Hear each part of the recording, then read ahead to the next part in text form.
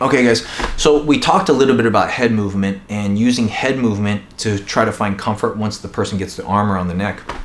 But a lot of times what happens is the position of my head is very, very important for my escape, okay?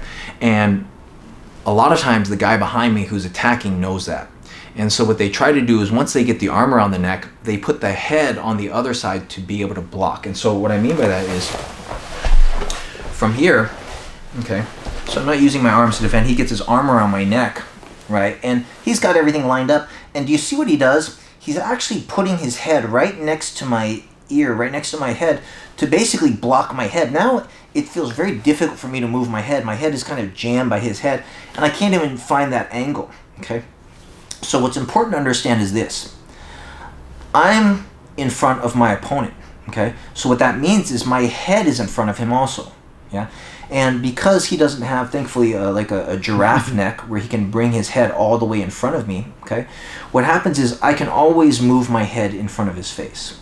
And so here's the other thing that we want to understand. One second. Okay. So when I go to move my head, okay, the idea is this. He's using his face to block me. That's not my fault that he wants to put his face in the way. I still have a job to do. And my job is to get my head on the other side of his face. And so what I do is when he grabs my neck to defend and squeeze, so first thing I do is I tuck my chin a little bit and I turn my head. Now what I'm going to do is I actually push the back of my head into his face. So I'm using the back of my head, okay? So what I'm going to have to do is I almost tuck my chin a little bit and I start to turn my head and I'm driving my head. Does that feel comfortable? Not at all. I'm pushing my head, the back of my head, very dense skull, into his face, and it's almost kind of like grinding his face. And at the end of the day, like, I don't want to be a jerk, and I'm certainly not trying to hurt my training partner, you know, or my opponent, but I have to get my head to that side. And if his intention is to try to block me with his face, well, his face happens to be in the way of my escape. So my head's coming through. Now, it's up to him whether he wants to move his face out of the way. So don't feel bad for doing this, right? Because at the end of the day, they're trying to choke you. So we got to get our head to that side. So he's here holding tight, okay? And I'll talk a little bit about the legs too, because right now I'm just using my head. I'm just using head movement. But ideally, we're going to be using the legs too. And so the idea is he gets his arm. So anytime that person's on my back, I always want to have my legs loaded, okay? So my legs are always going to be close to my butt so that I can drive with my legs. He grabs his arm around my neck. He's got a tight grip, and he's even gluing everything. So what I do is I tuck my chin, and I just turn my head a little bit, okay?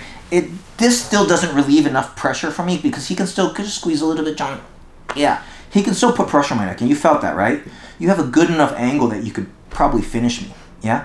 But what it does is it changes the angle that I can extend my neck, right? And it's just a tiny movement. Squeeze, squeeze, squeeze, squeeze, squeeze, squeeze. Go. Yeah, no, I want to get my head out. So now my ear is on his chest, okay? And can you squeeze me now? No. Okay. And the other thing too is normally from here is when we will also start to use our escape. You're starting to use the legs, okay? So this head movement is really, really important. And what you can see is I'm always able to get my head in front of his face, but I don't stretch back from here and I don't try to drive into his head, right? His head's blocking me right now. I have to do a little bit of a chin tuck for a second, right?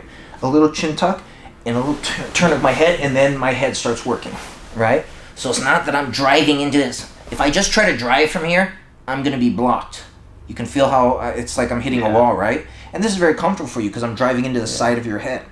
I want to put the back of my head into his face, okay? And sorry, he volunteered for this, right?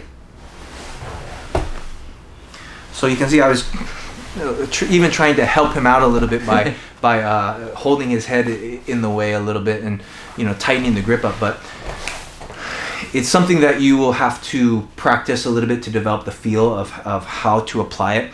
But it's a very, very important movement that you need to develop, especially for back defense, because especially at the higher levels, this becomes more common where someone will get the arm around your neck. And I see a lot of guys even get choked out with one arm and head defense. One arm, and they put the head there, and they're strong enough to squeeze with one arm, and they know how to close up the space with the arm to still choke people out, okay?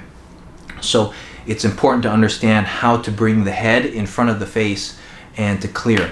And, you know, one of the primary things about escaping the back and defense is whatever side he's choking me, the escape is always, one of the rules is the escape is always towards the fingers, where the fingers are pointing, okay? So if he's attacking me with this arm, my escape is to this side. If he's attacking me with his left arm, my escape is to my right, right? So we're always going away from the choking arm.